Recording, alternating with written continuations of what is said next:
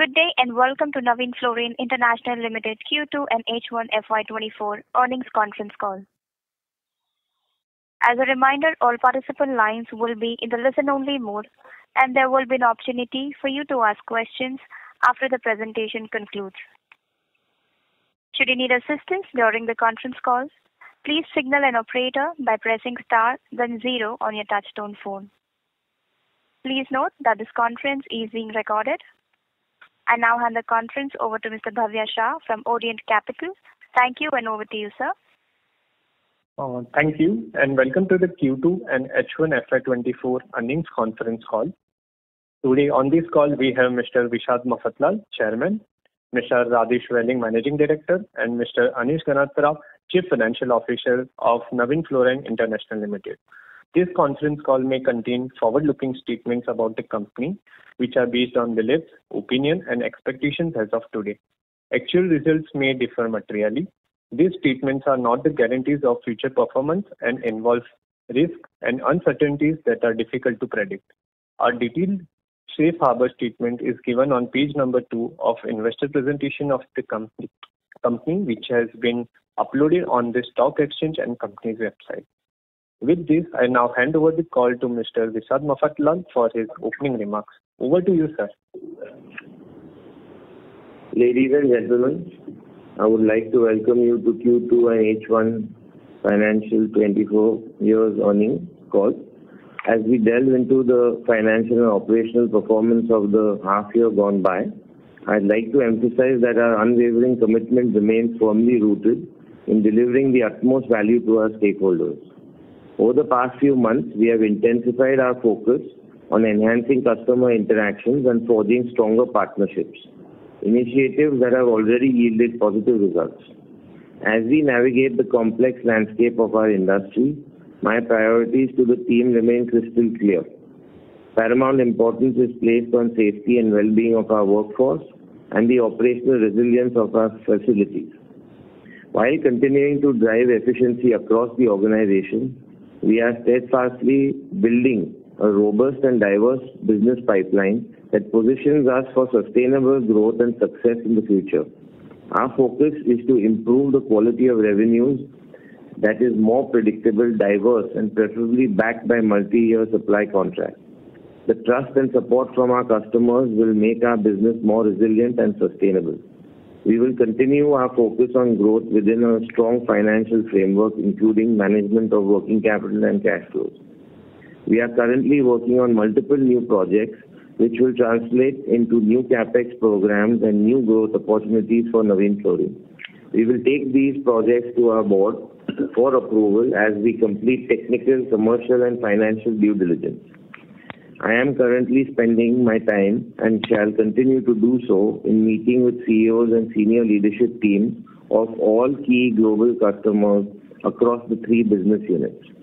Our founder, late Shri Arvind Bhai, foresaw that Navin Fluorine to succeed across market cycles, trust and inclusion would need to be more than attributes.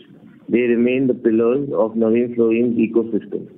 I am pleased to announce that in commemoration of the centenary birth year of our esteemed founder, Shri Arvind Bhai Mafatlal, the board has approved a one-time special dividend of 3 rupees a share, in addition to an interim dividend of rupees 5 per share. This momentous occasion provides us with a unique opportunity to honor the visionary leader whose dedication and passion laid the foundation for our success. Our founder's unwavering commitment to excellence has guided us through a century of growth and achievement. And this special dividend reflects our gratitude to our shareholders who have supported us on this remarkable journey. We look forward to continuing our founder's legacy of innovation and leadership in the years to come. With this, now I hand over the call to Rajesh and Anish to provide an update on the operational and financial performance. Good evening and thank you for attending the earnings call. The revenues and profitability in the quarter Q2 FY24 were below our expectations. Though our order books across businesses remained strong, our actual production was lower than our plan.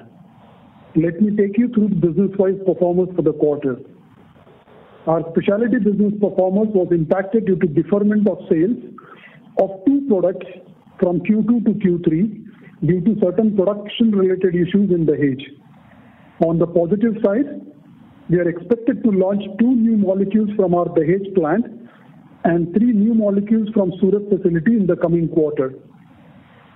We are confident with the strong partnerships and technology platform will continue to deliver innovative offerings to our customers. This business will continue to remain a high growth business for us in future as well. CapEx of 30 crore towards development of a completely new capability in Surat is on track and is expected to generate revenue from FY25. Agro specialty CapEx in Dahej is also progressing well and is estimated to commission at the end of this financial year. We have already secured POs covering the dedicated portion of the capacity for calendar year 24. This will contribute significantly to growth in revenues in specialty starting next year. Our HPP business was impacted due to unexpected breakdown in the plant during June-July at Dahej. The plant is now operational and is progressively ramping up. We are also working with our partners to further improve and enhance productivity and reliability of the plant. We commissioned our R32 plant in past quarter and stabilized the production by middle of September. This plant is now operational and our order book remains robust. We expect the plant to be running to optimal capacity going forward, and we expect to generate sizable revenues from the plant from next quarter onwards. Demand for R22, especially in international markets, was muted, and we expect demand to start picking up from end January onwards.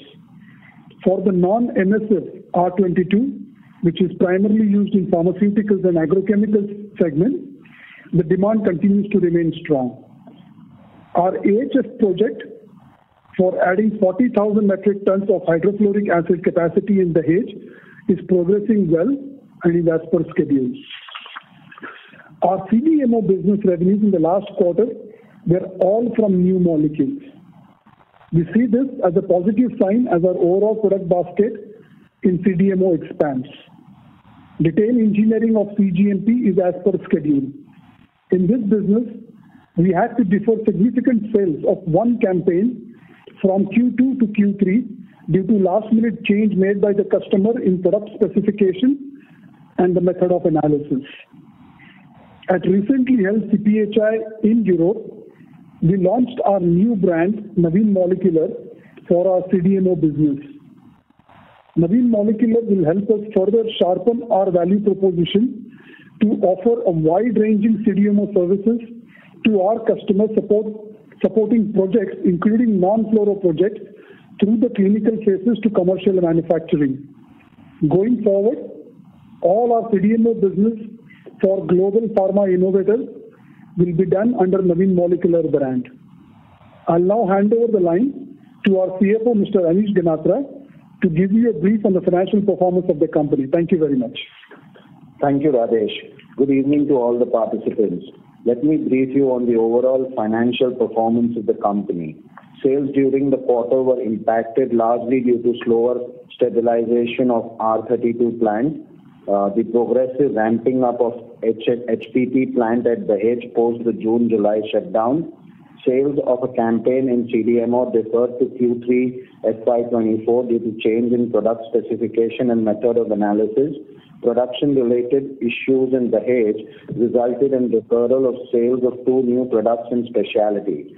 The overall revenue impact of these contributing factors is about 90 to 100 crores.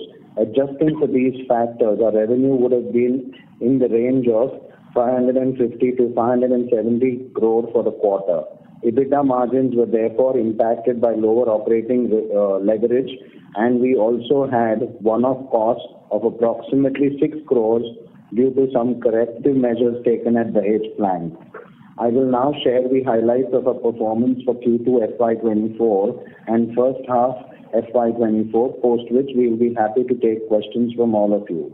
For first half FY24, on a consolidated basis, the company reported revenue from operations of rupees 963 crores as against rupees 817 crores in H1 FY23, a growth of 18% year-on-year.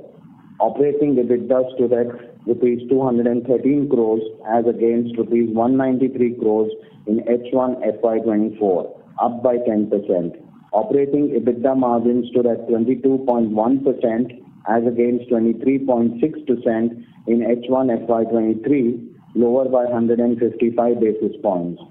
Operating PBT at rupees 128 crores for H1 FY24 as against rupees 159 crores in H1 FY23 was lower by 20%.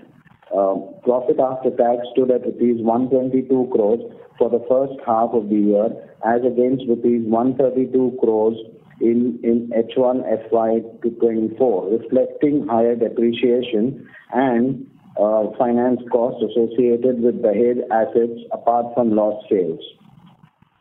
Now coming to the quarterly performance for Q2 FY24. Company reported growth of 13% in net revenue from operations to 472 crores against rupees 419 crores in Q2 FY23. Operating margin was 98 crores as against 94 crores in Q2 FY23, a growth of 5% year-on-year, and EBITDA margin stood at 20.8% for Q2 FY24. Operating PBT stood at rupees 54 crores, lower by 25% as compared to the same period last year. PAT stood at 61 crores for Q2 FY24 as against 58 crores in Q2 FY23. Net debt at the end of Q2 FY24 stood at about 780 crores. Our net debt to equity ratio at the end of Q2 FY24 was about 0.34. Our focused efforts to reduce working capital have helped release about 275 crores of cash during first half FY24. We have progressively brought down inventory, accelerated the collection of receivables, and continue to work on extending credit terms with our suppliers. Our cash conversion cycle at the end of H1 FY24 was about 90 days compared to about 135 days at the end of FY23. So that is it from my side. We'll now open the floor for Q&A. Thank you very much. Thank you very much, sir. We will now begin with the question and answer session. Anyone who wishes to ask a question may press star and 1 on their touchtone telephone. If you wish to remove yourself from the question queue, you may press star and 2. Participants are requested to use only handsets while asking a question. Ladies and gentlemen, we will wait for a moment while the question queue assembles.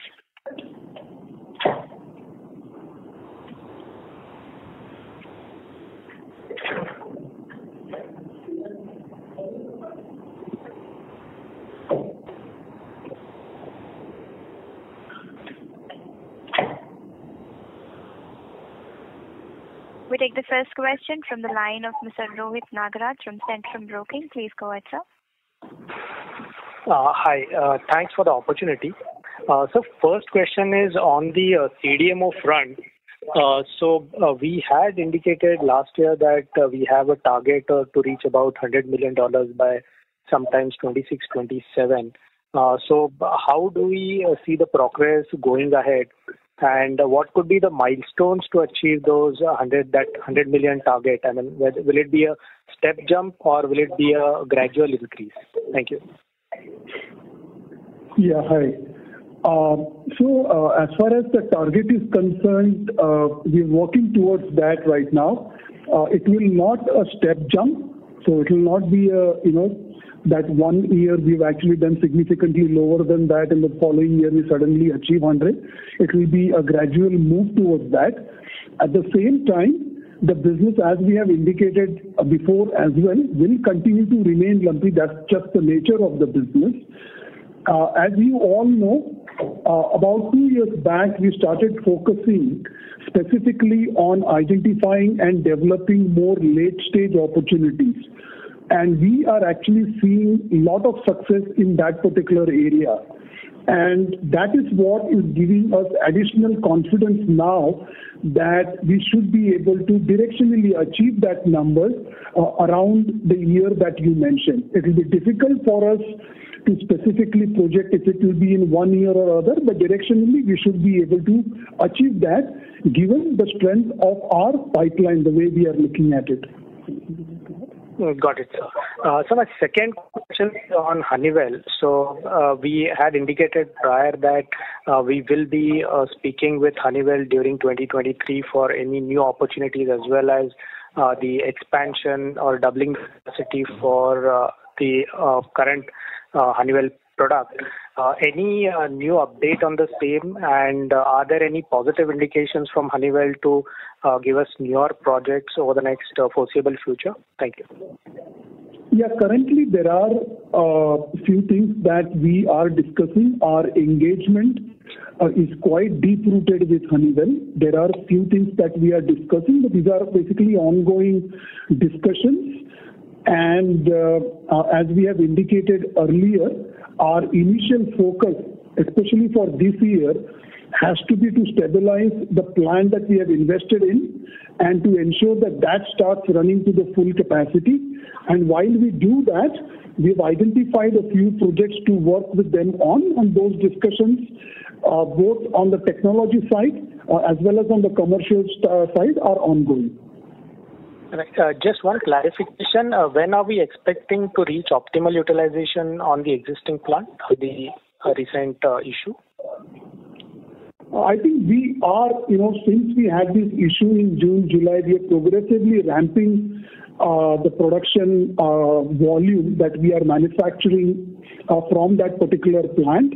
It will be difficult to give a specific target, but we are actually moving positively. For example, in Q3, our production will be more than what we did in Q2. In Q2, our production was more than what we did in Q1. It will be difficult to say as to when we will achieve the full capacity, etc., but we're actually moving in the right direction. What we don't want to do is suddenly move it to full capacity and then again get into some issues. So we are actually progressively ramping that up. And as we are doing that, we are also closely interacting with Honeywell to further identify and develop opportunities for enhancing productivity as well as reliability of the plant. Sure. Thanks for answering the questions and best of luck, sir. Thank you. Thank you. We take the next question from the line of Mr. Sudarshan Padmanabhan from JM Financial PMS. Please go ahead, sir. Yeah, thank you for taking my question. Sir, just taking your earlier introductory commentary about, the aspiration of forging more longer-term contracts. One is if you can give a little bit more, clarity with respect to, if one is looking at the business. The long-term contract gives stability, but no versatility in the sense that, between moving one, type of molecule manufacturing to another. So, in your opinion, how much of, your sales, say 2-3 years down the line, would be? Sorry, we lost you. No, sorry, we lost you. We just heard the starting of that question, then after that we lost you. Yeah.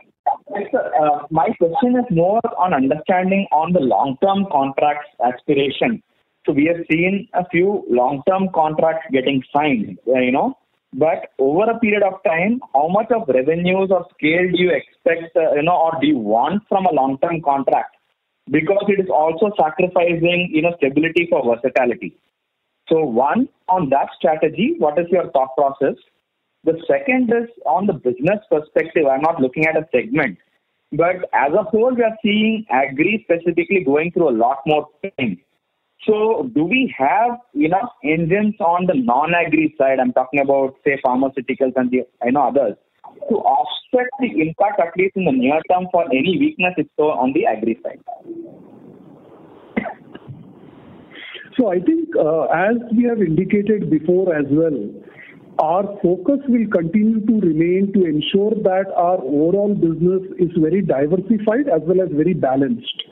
What I mean by that is that we will continue to focus on businesses which are backed by long-term contracts and then invest in dedicated plants for specific customer for specific products. We will also have investments done in MPPs, which will make molecules for multiple customers and multiple segments. And that is the model we will continue to have. As I have indicated before, if you look at the CDMO business, it's a pure service business. HPP is more of a pure product business. There will be some outliers like the Honeywell project, etc., but that will be more of a product-driven business, whereas specialty will be a combination of both. And that is how we actually look at continuing that. Again, on the agri point, as you know, our business is quite diversified. We don't have any agri on the CDMO side. We don't have any agri on the HPP side, apart from the small volume of R22 that goes into agrochemicals. Whatever agri business we do is primarily in specialty, and there also, as you know, we have actually started focusing since last year on performance material, where we are actually seeing pretty significant traction. Again, within agri, as you have seen from our results in Q1 and also the commentary that Anish provided earlier with respect to Q2, we are actually not seeing as much dip in the demand as some of the other players are seeing, even from agri. That is primarily because of the balance that we have between the generic molecules and the newer molecules. Our newer demand for our newer molecules continue to remain very robust.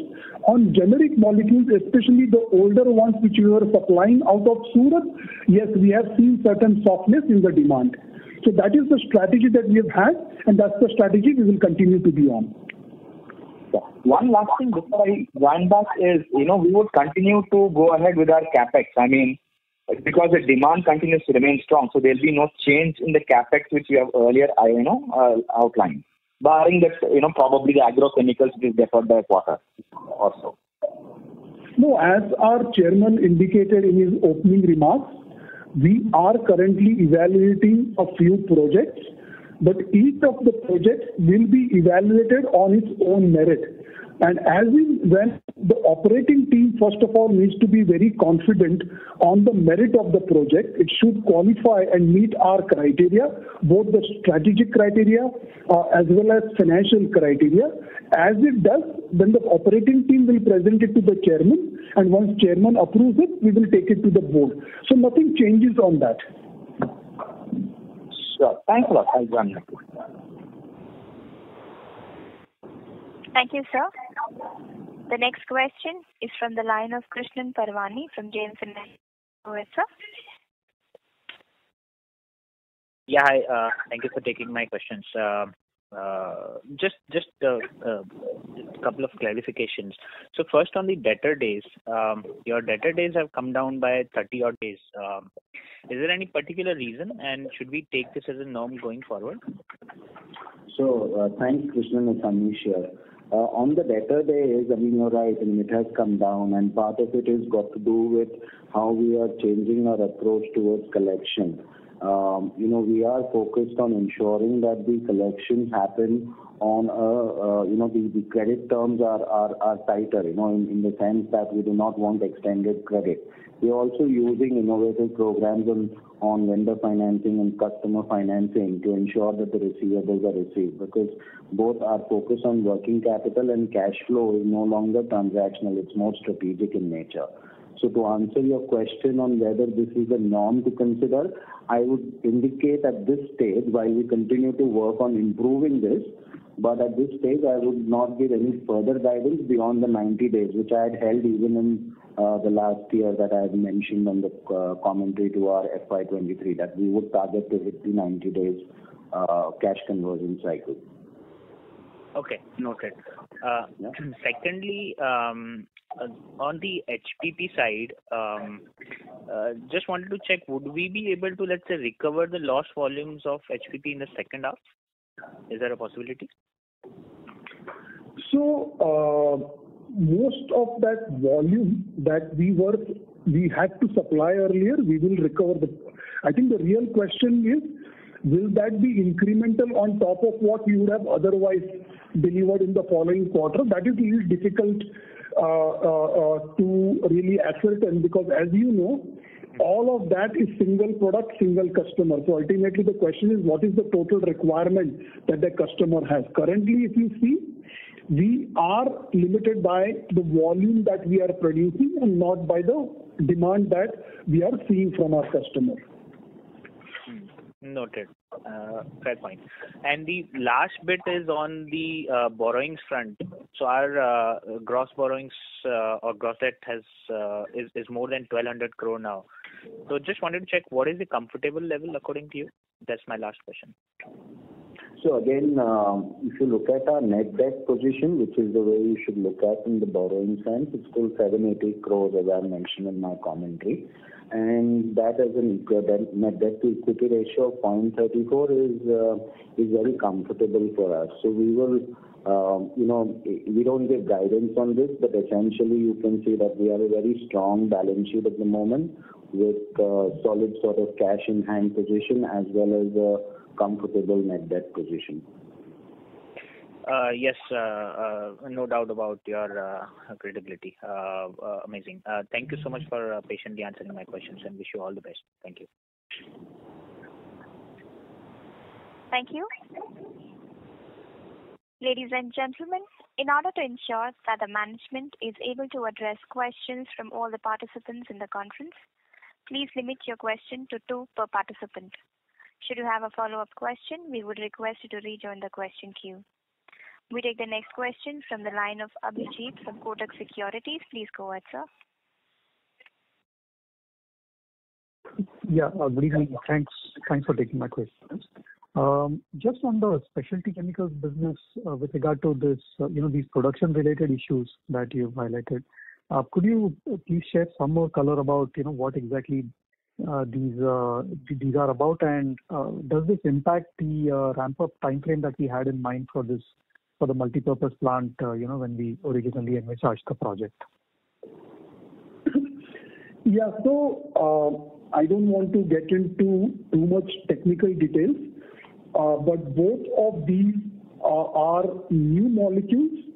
One which we had earlier done in Surat at very small volume, and we were actually doing the commercial production in NPP. And the other one was a completely new molecule that we were doing for the first time in NPP. We have since resolved the issue, and the production has actually started for both the molecules. The total quantum of that was approximately 34 crore between the 2 molecules, and that sales is actually will be differing from Q2 to Q3. So both the molecules, the sales of both these will actually happen in Q3. But this is primarily from MPP in Dahej, and both of these are new molecules. Right. And with regard to the ramp-up time frame that we had in mind for this project, does that sort of remain on track? You're specifically talking about NPP, or which project you're talking about? For the multipurpose plant. Yeah, multipurpose, that we earlier, when we presented the original plan, it was based on 4 molecules. We've actually seen the demand softness on one of them, which is the agri product, and hence we've actually moved very quickly to bring in other new opportunities and put them in NPP. And that is why you're seeing these 2 new molecules come in, where we have quickly done the development, quickly qualification from pilot facility, and now we've actually doing the commercial production in NPP.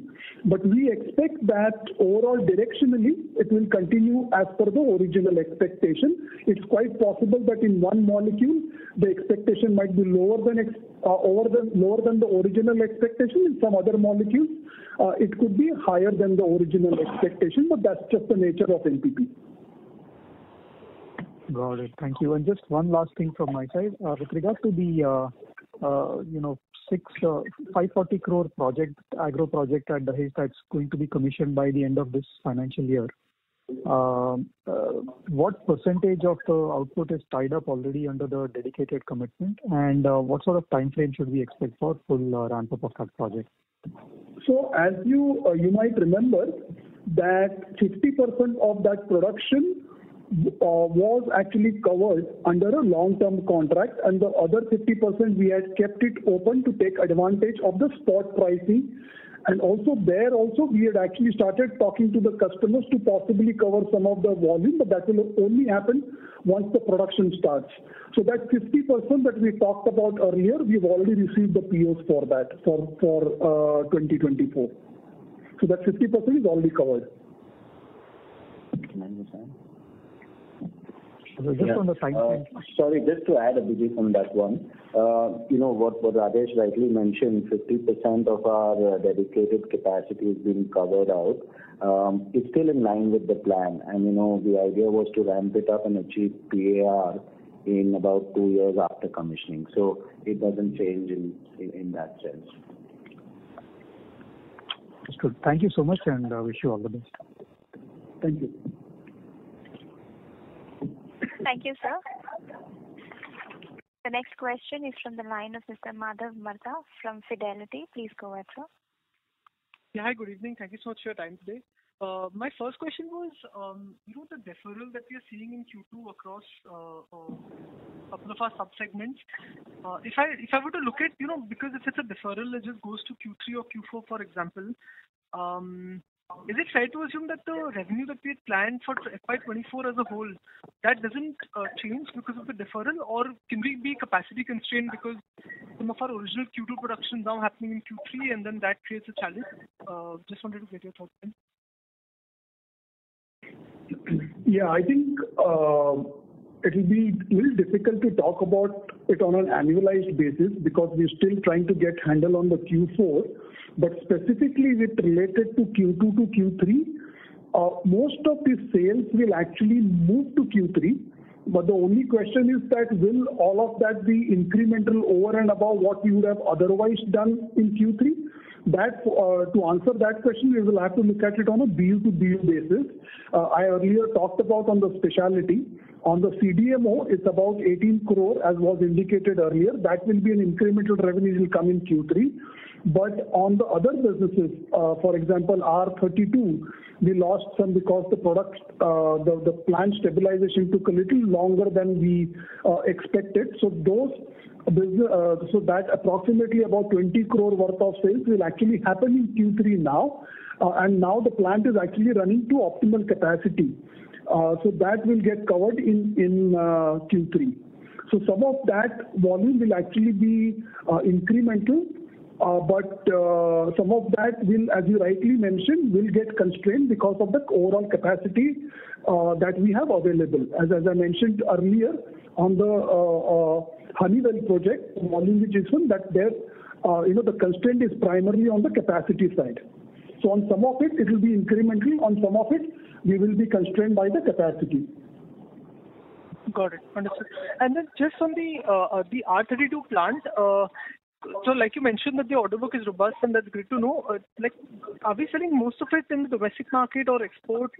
And, are we tying in some of the R32 volumes for CY24 with specific customers, or this will be sold completely on a spot basis? If you could help us understand that would be very helpful. Approximately 50% exports, 50% domestic. And we are currently in discussion with 2 customers for potentially tying up 2024 volume, and we're actually having pretty good discussions with both of them. Our intention is to at least lock with one of them in the next few weeks. And this should be customer at the export market or in the domestic market? Yes. It should be exports, right? Yes, exports. Exports. Got it. Okay, thank you. Thank you. The next question is from the line of Vivek Rajamani from Morgan Stanley. Please go ahead, sir. Hi, sir. Thank you so much for the presentation. Sorry if this is a bit repetitive, but on the CDMO side, given that you've seen 2 large molecules being pushed out to CY24, could you maybe help us or give a sense of how we should think about the revenue growth for this segment in F24 and F25? That was the first question. Now, it's going to be very difficult for us to give that, because we are still in conversation with the customers to understand what their requirement for calendar year 24 is. We know that they have actually told us that we will continue to supply them these molecules for the next campaign, and the next campaign is basically move to 24. The answer yet from the customer in terms of exactly what the volume required for these campaigns is going to be. So it is little, I would say little early. We probably might have better idea on what the calendar year 24 numbers look like probably by in December, beginning January. I'm sure, sir. I completely understand. And the second question was, obviously, because of the challenges in this quarter, your EBITDA margins are at about 21%. Could you maybe just give us a sense of the glide path that we should assume for these margins to go back to a bit more normal levels? How do we think about that over the next 2 quarters or maybe even into next year? Thank you very much. I think let me give some color and then Anish will see. If you actually look at, I'm sure you heard Anish's opening commentary. He basically talked about some sales that we unfortunately lost because of supply side constraint in Q2. If we had actually done those sales, because all the costs, especially the fixed costs related to those sales, were already reflected in our P&L. Our EBITDA margin would have been significantly higher than what it was. Directionally, we have always said that our focus would be continue to actually, especially if you look at the new projects that we are undertaking, to continuously improve our overall margin profile. There could be quarters when it will be slightly down. There could be quarters when there will be slightly up. But specifically in this quarter, the impact that was seen was primarily because of the operational leverage that we actually didn't have because of the sales that was lost. Nothing to add. I think we've covered it. Sure, sir. Very clear. Thank you so much and all the very best. A reminder to all the participants, please limit your question to 2 per participant. We take the next question from the line of Mr. Sanjesh Jain from ICICI Securities. Please go ahead. Yeah, good evening, sir. Thanks for taking my question. Sorry, I'm starting with the bookkeeping one. Can you help us understand what is the capacity utilization for all the 3 plants, which is Honeywell, MPP, and dedicated agro for this quarter? We have not given out capacity utilization numbers, and I don't think it will be appropriate for us to do that because a lot of that information is confidential. Correct. Got it. No, this was just for modeling to tell how the progression will happen for each of these plants, but that's fine.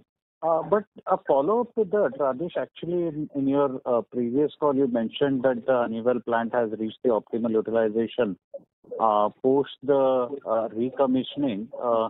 Have we again got into a problem to now come back and look at more gradual than reaching again an optimal utilization? No.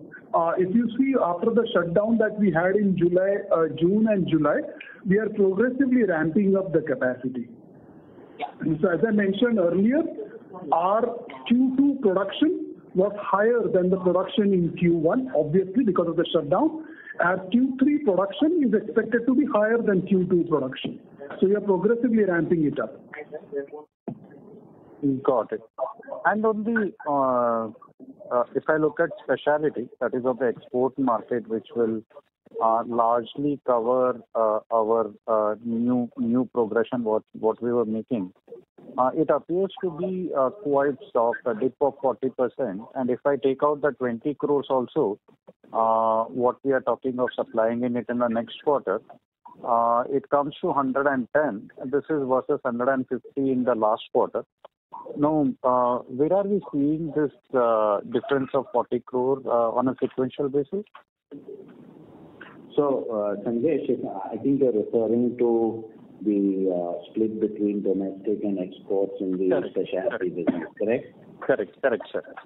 Yeah. So over there, a large one of the molecules which we traditionally export and in the future will continue to export as well, but on the request of customer, that was supplied domestically to another one of their suppliers, and for making another product. So that was about 40 crores. So roughly, if you kind of look at that would change the mix. That would have normally gone as an export, but actually went as a domestic supply because of a request from the end customer itself. Then it tells that the domestic, in a sense, has half quarter and quarter in that sense. Because domestic has only grown 16 crores quarter on quarter. If I remove that 40 crores, that means there is a 25% sequential fall in specialty. I presume pharma has been doing well. Performance has been doing well. Is that domestic? The export agro, so what are we missing in the domestic piece in that? So in the pharma world, where we had the supplies to pharma agri generics, I think there were 2 molecules last year which we have not really had any. The demand there is not being has been very weak, and that hasn't really materialized in the domestic. But that's 2 molecules. I don't know what number you're looking at, but in our sense, that was more like about 15 odd crores. So we lost 15 odd crores of revenue from those 2 molecules in the domestic. Yes, that's right. And that's largely related to, I think it's, over there you could look at, I think it was supplied to the ARV sector in pharma. Got it. One last question. Sorry, I'm pressing it one more. On the CDMO side, Rajesh, you mentioned that most of the revenue has come from the new molecule. Why the old molecule or the repeat, or it's just a lumpiness? Are we cautiously focused on developing more molecules? Can you give more color on that side? No, I don't think it is. I don't think we can really influence that process, especially on a quarter-to-quarter basis. It's really difficult because typically what happens is on the repeat orders, as we have mentioned before, our customers tend to actually operate on a campaign basis, and a lot of these customers, especially for molecules which are scaling up, they typically take a campaign once in 2 years, etc. So this is not something that we can directly influence. We consciously try to expand our customer basket, expand the basket of new molecules, as well as the opportunity that I earlier talked about, which is basically identifying and developing late-stage molecules. But the timeline as to when we receive the POs for the repeat orders is very, very difficult for us to influence. So what we tell it is not by design, it has come by coincidence, and that's healthy for our future opportunity. Yeah, absolutely. Correct. Got it. And just one thing on the specialty, most of our business today is coming from agro. The performance material is actually doing quite well, but the overall impact as a percentage of sales is still limited. And as you know, in agro, what we really supply is an intermediate, which typically goes to one of the AI manufacturers. So though the customers typically remain the same, the consumers can change. Sometimes they might send to the manufacturer of the technical grade in India. Sometimes they ask us to send it to a manufacturer of a technical grade overseas. Sometimes they ask us to send it to their own manufacturing plant in US or Europe. So I think it will be a little difficult for us to look at, or compare the export versus domestic mix in our specialty. Of course, in HPP and CDMO you can, but in specialty it becomes a little tricky. No, that's clear, Rajesh. Thanks for clarifying that. These are from my side. Best of luck for the coming quarter. Thanks. Thank you. Ladies and gentlemen, please limit your question to 2 per participant. The next question is from the line of Siddharth Gadekar from Equirus Securities. Please go ahead, sir. Hi, sir. So first question is on the HFO debottlenecking. We were supposed to announce the project somewhere in between the second and the third quarter. So where are we on those timelines? And the second question is on the CGMP4 plant. When can we expect the announcement for the CGMP4 plant? No, I think it's going to be difficult for us to give specific timeline. Both these projects are currently in the pipeline. The discussions are going on. We're currently in the process of having some of the commercial discussions, especially on the Honeywell debottlenecking. But it will be very difficult for us to give a specific timeline on either of these two projects. Okay, sir, got it.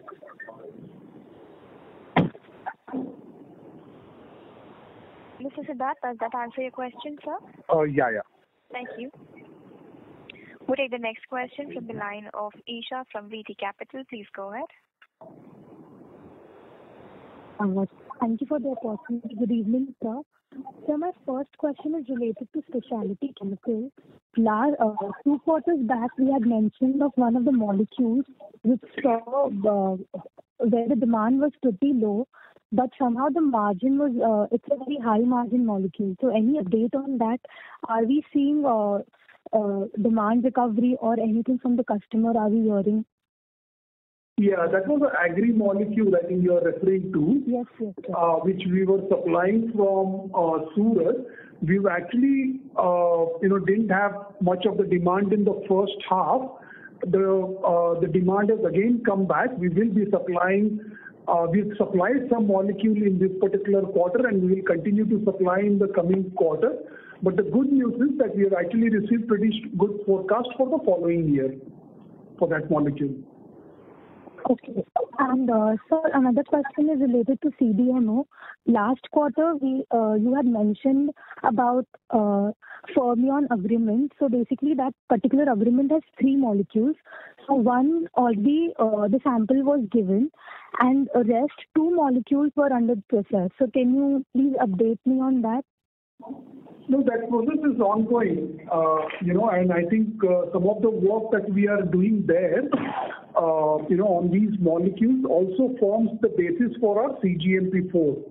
So the work is going on there. It will be difficult for us to give, quarter-on-quarter update on each of the molecules. But I think it's safe to assume that we are all eager to move to progress this opportunity with this customer forward, because this actually forms a significant basis of our CGMP4 as well, because these are all commercial or close to commercial molecules. So, sir, is my understanding correct that the supply cannot... May we request you to join the question queue, ma'am? We have several participants waiting for the... Okay. Yeah, thank you, sir. Thank you. We'll take the next question from the line of Mr. Jason from Capital. Please go ahead, sir. Yeah, hello. Thanks for taking my question, sir. One of my questions was in terms of specialty chemicals. So what percentage of our intermediates, as we are supplying intermediates, as you said, especially to the agrochem side, what percentage of the intermediates goes into patented or generic products? Can a ballpark be given for that number? I think the way we look at our business is whatever we do has to be differentiated, where we have a clear differentiated value proposition. As you know, when we started our business, when we were building up the business, a lot of it was going into generic molecules. A lot of the new opportunities that we have are primarily into the new molecules. It will be difficult for us to give on a quarter-to-quarter basis split between generic and patented molecules. Sure, sir. And sir, just a follow-up to that, I wanted to know is, of course, you are talking about being differentiated, and I completely understand that's higher up the value chain, and it's sync with your value proposition and your aim to be higher up the value chain. But just would want to understand, for example, in the CDMO businesses, certain business gets deferred, and of course, patented or high value business will be tougher to crack.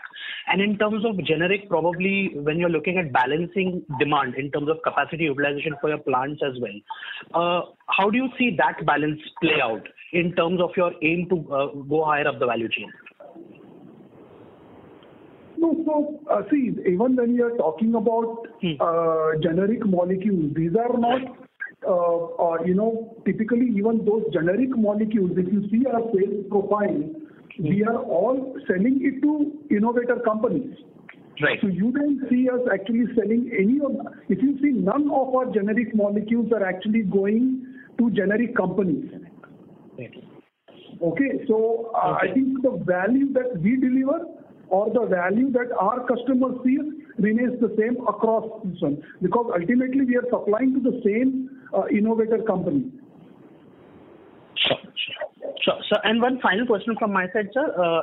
A lot of our spec chem business will be contracted, and we clearly know that China in the past 6 months they are driving down prices of intermediates, especially in the ag chem side. So, just wanted to know any structural changes in your contracts. There might be some de-escalation clauses, certain criteria like that. In the face of such intense competition coming from China, any structural changes to those contracts? Just your any color on that? I think these are, ongoing discussions that we have. And this is actually not true only for agri, by the way. It's basically across the businesses, across the segments, this is the same phenomena that is playing on. There are always these conversations going on in terms of how do we actually work with all these key customers that we have to ensure that there is a win-win scenario. So that's just ongoing conversations that we typically continue to have. If I may add, Jason, our sort of relationship with the customers is strategic in nature. It's not transactional. So in a sense, one, there is, if there are conversations like that going on, they are more problem solving and opportunity creation rather than anything else. Sure. Thanks a lot. Thanks a lot for answering the question, sir. Thank you. Thank you. Ladies and gentlemen, please limit your question to 2 participants. We take the next question from the line of Meet Hora from Emkay Global Financial Services. Please go ahead, sir. Yeah, hi, thanks. So sorry for hopping on this again. With respect to the new dedicated agro capex that we are doing, we now estimate that the commissioning will be by end of FY24 instead of December 23. So if you can get some color on the reason for this slight delay, that will be helpful. And secondly, we have mentioned that we have received POs for dedicated portion of the capacity for CY24. So just your thought on how does this arrangement work with the customer? Is it more contractual in nature in terms of volume tie-ups, or is it more driven by annual purchase orders that the customer sends? Meaning, are we tied up also for CY25-26 for this with the customer? And lastly, your thought on how do you see the non-dedicated portion of the demand shaping up for this plant? Yeah, so as far as we have mentioned, almost 50% of that particular project is underlined by one particular customer. As we are going into 2024, we have received confirmed purchase orders for the volume that will be supplied from 24, and that process will continue. As we have indicated, the model is typically as we work on other dedicated projects, where typically it's a cost plus pricing model that we employ. As for the remaining 50%, as we had indicated earlier, and as Anish also mentioned in reference to one of the earlier questions, as we get the plant, our initial focus would be to ensure that we ramp up the production, wherein we can supply the full quantity to this customer. And we will also utilize that time to get ourselves qualified with other customers. And then as we become more comfortable in further ramping up the volume, we will start having these conversations with other customers to supply to them also. At the same time, we are having conversations with other customers to potentially get into some long-term contracts for the future years with them. But that will happen gradually. Because what we don't want is suddenly to have all these customers engaging with all the customers for 2024 supply and then positioning us for failure. So it will happen progressively. Yeah. So, Meet, if I may add, the structure of these contracts is typically a take or pay, and then each year you start getting firmer purchase orders. I mean, the fact that we have now got a purchase order for next year is actually pretty solid, in that sense. Sure. And the second thing we had mentioned in our presentation was that this plant was more for a building block kind of molecule. So how do we see the derivatives moving there, or have you plans around that side? Sorry, we didn't. Yeah. What was your question? What was the? We didn't get the start of the question. Sorry. So am I clear now? Yeah. So we had mentioned in our presentation that this plant is more for a building block kind of a molecule. So, we might be having plans to move into derivatives going forward. So any thoughts around that, or is it too premature at this point of time? No, this is an important building block. We will be supplying this molecule to the customer. We also will be utilizing the product ourselves to do some downstream derivatives. Even today, we manufacture and sell a downstream derivative of this to one customer. With this, we will actually hopefully be able to backward integrate and improve the overall profitability by doing that. And there are certain other opportunities that we have identified by which then we will be able to move downstream and do those downstream derivatives as well. So all the three possibilities exist. Sure. And sir, lastly, on the new 5 products that we are planning to launch, 2 from Dahej and 3 from Surat. So all these 5 molecules will be mapped in the multipurpose plant itself. So in the Dahej MPP, going forward, we will be doing 6 molecules instead of 5. Is the understanding correct?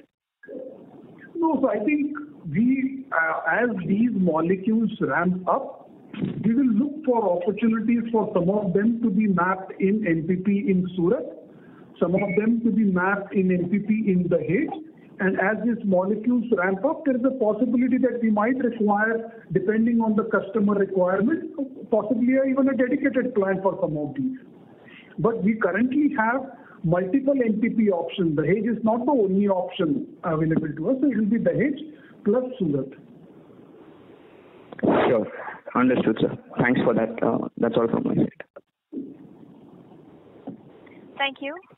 The next question is from the line of Mr. Ranjit from IIFL Securities. Please go ahead, sir. Yeah, sir. Thanks for taking my question. So in the opening commentary, you did said that the HF plant is largely on track. So just wanted to hear some comments. How do you we plan to utilize it captively, probably over the next 3 to 4 years? And what kind of a project we are looking at to kind of consume the HF internally? And second, just an extension to that, how should one see that debt panning out over the next couple of years? We are at around 1,200 crores of gross debt. How should one see that? Okay, so let me take the gross debt question first. Gross debt, and I've said this before, we normally don't give forecasts out on debt, etc. Our focus always has been to take projects and progress them within a solid financial framework, which we agree with the board, which covered, amongst other things, debt, return, commercial, de-risking, etc. Yeah.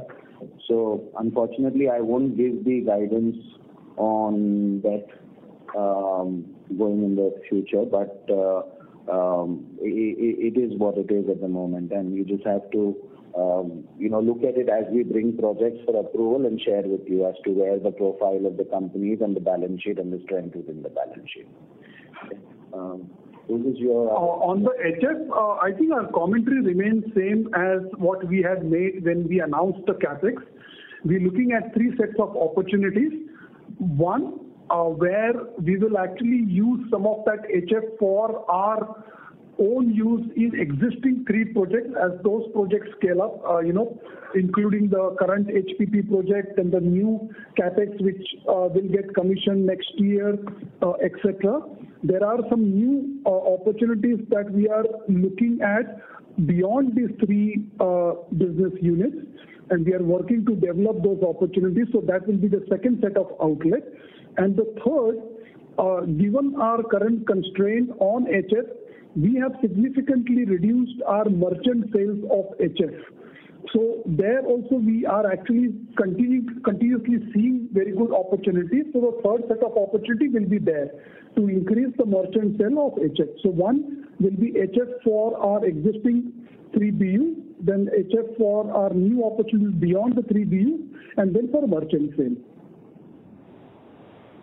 So thanks for answering that. One bookkeeping question, largely to Anish. We have seen a dip in the employee cost. Is this sustainable on an absolute run rate?